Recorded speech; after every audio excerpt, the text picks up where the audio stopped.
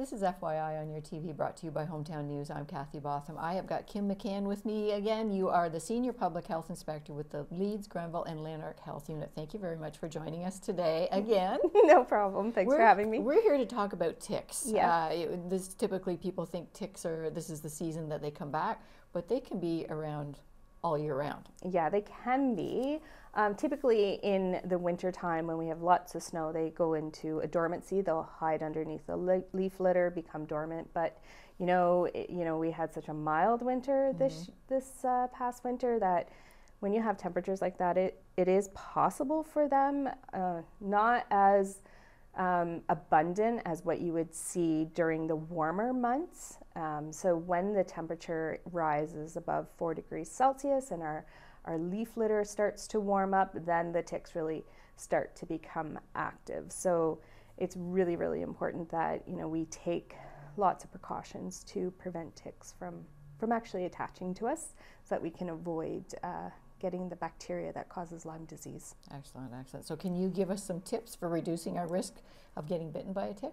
Yeah, for sure. So, wearing an insect repellent, wearing long clothes. Now I know it's harder when it is in the heat of the summer. So maybe in the heat of the summer, you may not necessarily want to, go in areas where it's less manicured. If you do, then make sure you wear long clothing, tuck your socks into your pants just to prevent the ticks from getting on you. There's also a tick repellent clothing now that you can purchase. Oh, wow. Apparently, I've never used it, but apparently it works really well, so that's great. The other thing too is, and probably the most important thing, is when you come in from outside, check yourself for ticks. So you want to thoroughly check your body for ticks. Don't forget around your hairline. And sometimes our backsides are harder to see, so have someone that you trust help you out to make sure that you don't have a tick stuck in the middle of your back or something, especially in the heat of the summer when we do tend to wear less clothing. That's so important. You want to get those ticks off right away. The other thing is check your pets. They can bring ticks inside the home. So do check your pets, and if you're worried that your pet may have Lyme disease, do talk to your veterinarian. And they also have lots of prevention strategies for pets, so do talk to your veterinarian about some of those strategies. And I mean, when you're saying check, your hair and your back and everything, these things can travel too. They jump, or well, they don't jump; they crawl. They crawl. So okay. yeah. Typically they're hanging out on the fringe. So the fringe of the forest in long grass, you may see that they're just hanging out waiting for a nice warm body to come along. Now, in saying that, you can still pick up ticks. Like I got a tick, I was sitting on the ground in my front yard where there's hardly any grass. Oh, it doesn't wow. grow very well, and I still got a tick. So anyway, it's one of those things. It's just they're so abundant in the area that whenever you come in, just do your tick check. Another thing to help too is take a shower. Because if you have a loose tick on you, okay, the water, the flushing of the water over your skin from your shower will help remove those loose ticks. And then if you have loose ticks in your clothing, if you throw your clothing into a hot dryer, it literally causes the tick to blow up, the heat of the dryer. So that's a really good way to prevent ticks from attaching to you and getting into your home as well. It's almost like the lice checks and everything we used to do. I used to be what we called a nitpicker at school. I used to go in and help monthly and check all the children. Right. And that's what we always used to say is wash and double dry. Yeah, exactly. Wash and double dry. So can you tell if you've been infected?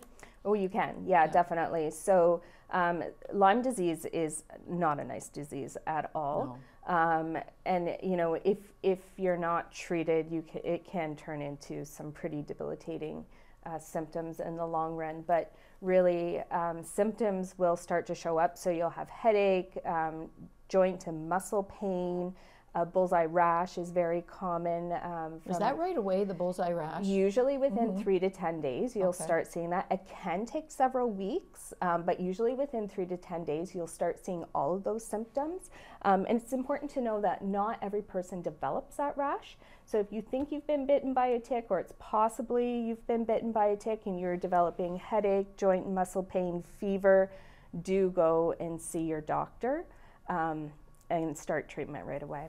All right, okay. So can you tell us more about the symptoms to watch out for after you've gotten the tick bite? Is that would be so the joint pain, the headache, the because fever. some of this can be long term. Yeah, it can be. Yeah, it can actually mimic like an MS type of long term. So if you're seeing those symptoms within a first couple of weeks of being bitten by a tick, do go and see your doctor. They can test for Lyme disease. They can start you on appropriate treatment to prevent that long-term illness. Okay, so when they test for Lyme disease, because it used to be pretty difficult to try to be able to see it in a blood work, or it's getting better.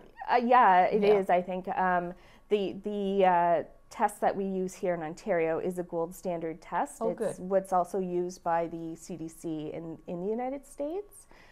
So it is accurate.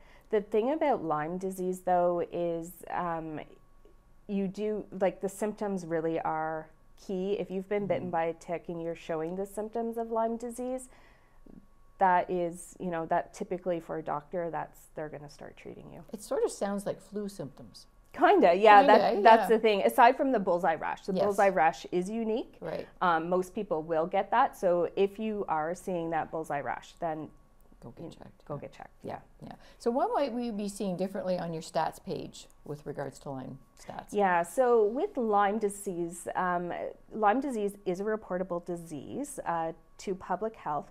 The difference between Lyme disease and other diseases is you can't transfer it from person to person.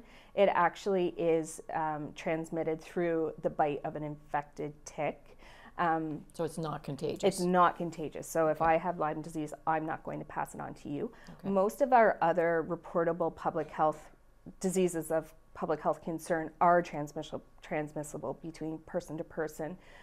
So viruses like, the flu or COVID type thing, right? So there's lots of interventions in public health that we can do to help people prevent transmission. With Lyme disease, that's not the case. So because I can't pass it on to someone, there's really no further information that public health can give. So the reason we were collecting ticks and Lyme disease information really was for surveillance purposes, to understand if the tick is here and if the bacteria is present and is causing Lyme disease in humans. And we know since 2006 that is the case. And we certainly, we certainly are seeing it. If there are any changes or anything that needs to be communicated, we'll definitely, send out messaging to the public.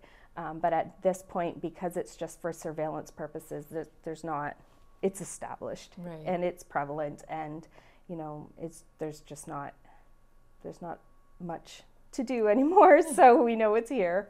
So when we talk the stats too, like if I was to find out I had Lyme disease, do I report that to you, or does my doctor report that to you? How does that happen? Yeah, so it's actually the public health lab. So when you go to the doctor and you get blood work done, it's the public health lab that actually tests for it, and then they in turn report it back to public health. Yeah.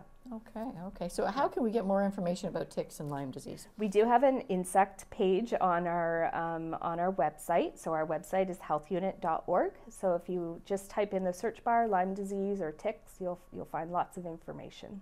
So I would guess the first ounce of prevention is make sure you check yourself and your pets when you walk in the door. Exactly. That's right.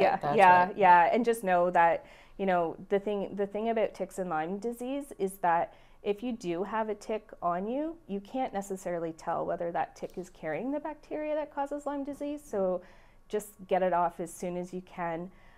If the tick is flat, chances are it's been on for less than 24 hours, and then there's a much lower risk of it actually transmitting the bacteria that causes Lyme disease.